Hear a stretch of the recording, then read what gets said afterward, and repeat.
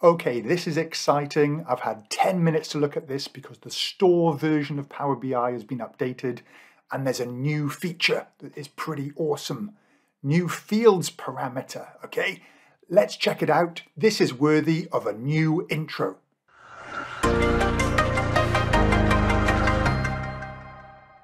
Here we go. We have a new preview feature called field parameters. Check it out. Okay, you've got to go into File, Options and Settings Options and turn on Field Parameters. Okay, so what does it do? Well, let me show you. I'm going to go New Parameter under the Modeling tab, Fields, and I can put things in this Fields box. Let me give it a name like Chosen Measure. And I'll go to my measures table and I'll say I want the user to be able to choose whether the visual shows the sales dollar, the budget, or the variance percentage. And you can get it to add a slicer to the page. So I click Create. Here comes the slicer. Okay, and that's the formula that gets written, but here's the little slicer. I'll come back to explain this in a second. Let me make this a bit bigger. I'll go for slicer settings, actually go for horizontal, and I'll go for the values, we'll make them bigger. Okay, let's go over here, beautiful. But what this does is it creates a little table called Chosen Measure, okay? And I can create a little table visual or something, so let's go for a table showing cost center names. Let me just make this bigger, grid, okay, options. Let me go font size. I've got to make this big to show you because this is cool. And then I'm going to put this chosen measure into this box. So I'll just tick it, chosen measure. All of them display because none of the slices are selected.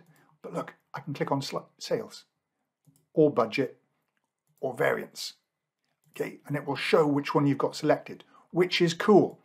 But that's not only it. Look, the sales dollar displays in dollars. The budget, I haven't got dollars formatted. The variance percentage shows in percentages. Okay, so all that sort of formatting stuff is taken care of, which is awesome. But this gets even better. Check this out. If I create another one, so let's go modeling, new parameter, fields, and I add something like period choice.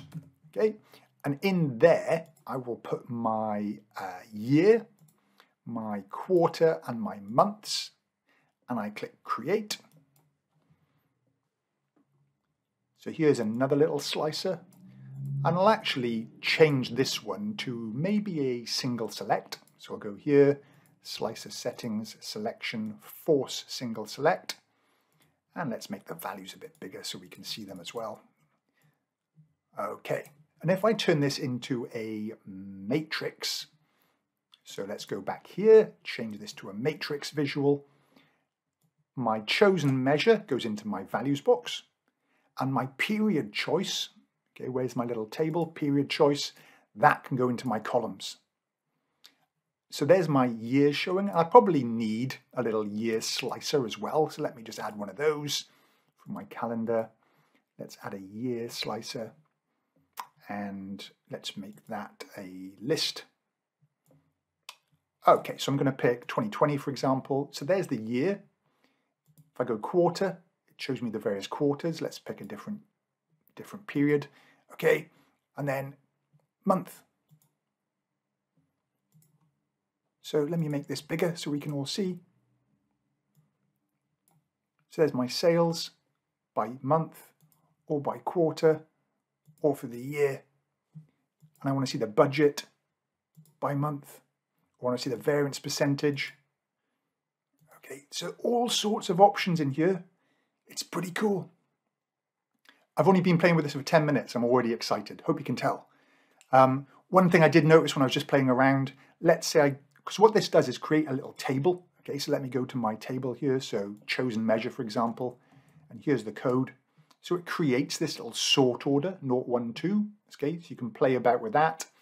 You can use these, change these names. There'll be a blog out about this, explaining this name of. It's to allow it to be renamed. But check this out. If I go to into this little table here, okay? And I maybe, or in here, let's go in here and I change this to actual sales dollar.